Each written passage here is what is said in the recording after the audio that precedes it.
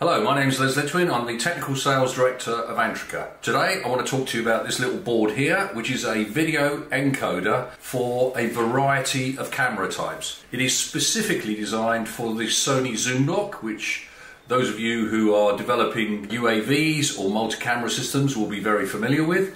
This is connected via an LVDS interface, and this board has numerous other interfaces. So without further ado, let's give you an overview of how this board works. So here we can see the Sony FCB 9500 range zoom block connected via an LVDS cable to the ANT-1776ZB.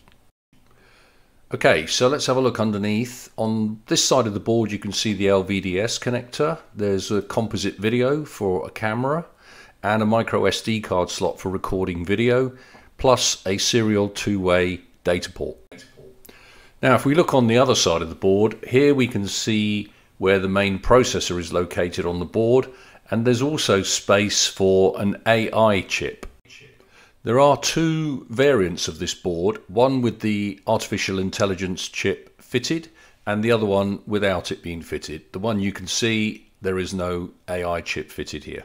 So if we zoom in a little bit now, we can see that here we have a connector for HDMI output for local display. We have two USB 3.0 inputs. These are for webcams, for example. And then here, these two connectors, you can see this is 12 volts DC input, which also powers the Sony zoom block, and an Ethernet 10100 1 gigabit Ethernet port. Then if we look on the top of the board, we have a second LVDS input. Now this can be used for a Tenum night vision camera, or it can actually be configured to be MIPI or various other forms of interface. Then if we look on the far left hand side of the board, you can see there is an audio interface for recording of audio. And finally, right at the very bottom, the connector at the bottom is not used by customers. It's generally a manufacturing debug connector.